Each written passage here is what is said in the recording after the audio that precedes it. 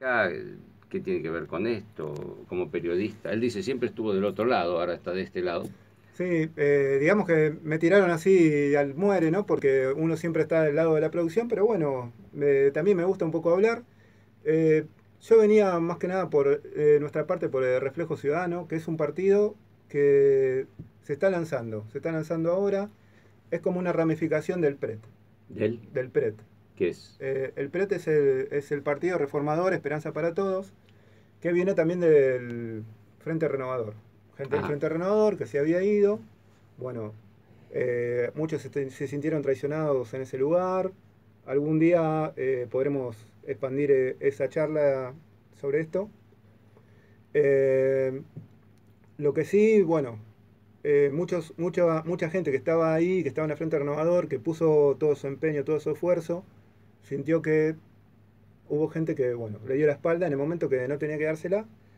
Bueno, formó el Partido Reformador, algunos, o sea, el partido en la parte nacional está en Santiago del Estero ajá. y bueno, en Capital, en una odisea de acá de los doctores José y José, que lograron en tiempo récord hacer que el partido funcione, que haya mucha gente, bueno, pero como en todos lados, siempre la interna, ¿no? Las luchas de poderes, hicieron que, bueno, que otra parte de ahí vaya a Reflejo Ciudadano y bueno, es un partido creado por porteños que vamos a tratar de que nuestra ciudad sea más linda. Porque si bien Cambiemos hizo cosas, el PRO, creemos que podría estar mejor.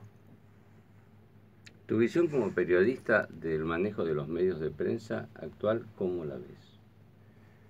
Tiene, por ejemplo, bueno, yo sufrí mucho, yo tenía una productora muy grande, hacíamos programas en Telefe, ¿no? En la época anterior, que no los quiero nombrar. Bueno, nunca nos dieron por ejemplo, al no ser un aliado de esas fuerzas, nos sacaron las pautas oficial, que es algo con lo que uno tiene que sobrevivir porque paga impuestos, todo. Lo que pasaba con ese momento era que las pymes no le daban oportunidades. A las pequeñas y medianas empresas no le daban oportunidades porque tenían muchos impuestos, tenían que hacerse cargo de muchas cosas de la gente que trabajaba para ellos. No digo que lo estén dando ahora, ahora tampoco. Entonces habría que buscar una manera, habría que buscar una forma, una solución para eso, porque a muchos periodistas nos dejaron en el camino. Y tuvimos que hacerlo de manera independiente, y a veces muchos se tuvieron que abocar a otras cosas, y lamento mucho por todos ellos. Bueno, ahora cuando vino el gobierno de Cambiemos, por ejemplo en Crónica, echaron a mucha gente, eh, en varios diarios. Un mensaje, un tema que